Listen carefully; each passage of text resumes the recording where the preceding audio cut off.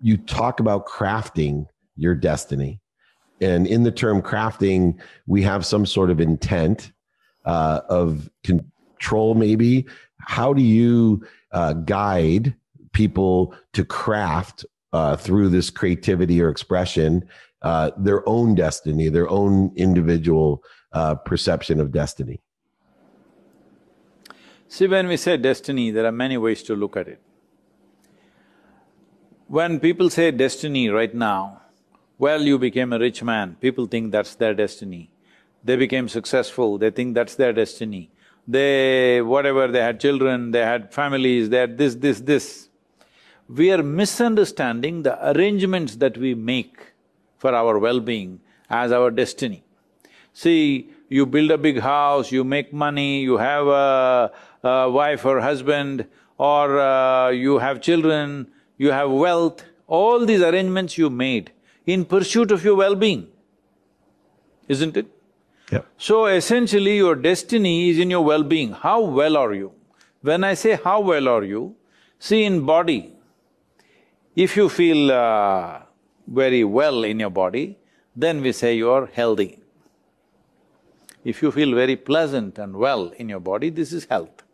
If you feel very, very pleasant, then we say this is pleasure. If your mind feels well, then we say this is peace.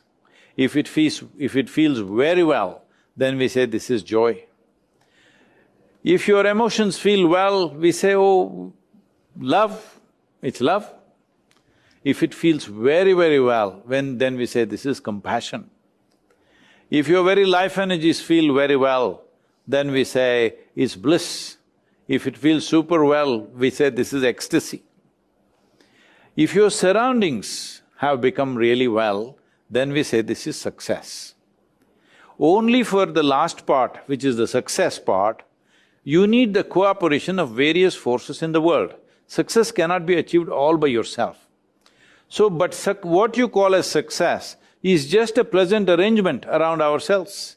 Maybe a certain kind of home, a certain kind of atmosphere, a certain kind of place, certain kind of people, whatever. This is just an arrangement. This is… not really wellness, this is just one more platform or one more step towards wellness. But essentially, you being well means you're blissed out right now.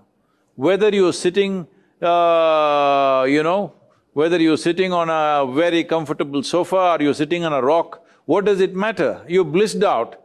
On a rock, it's fine. What is the problem? There's really no problem. So, we are misunderstanding destiny as arrangement of life. So, I am talking about destiny in terms of your essential wellness within you.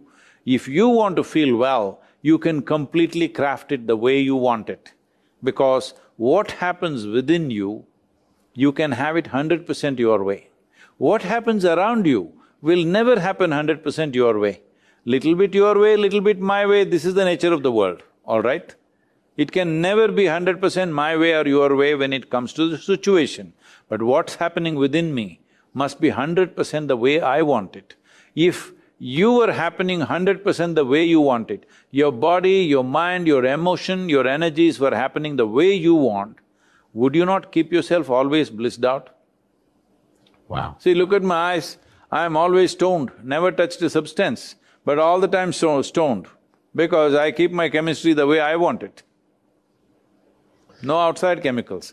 This is the greatest chemical factory. If you manage this well,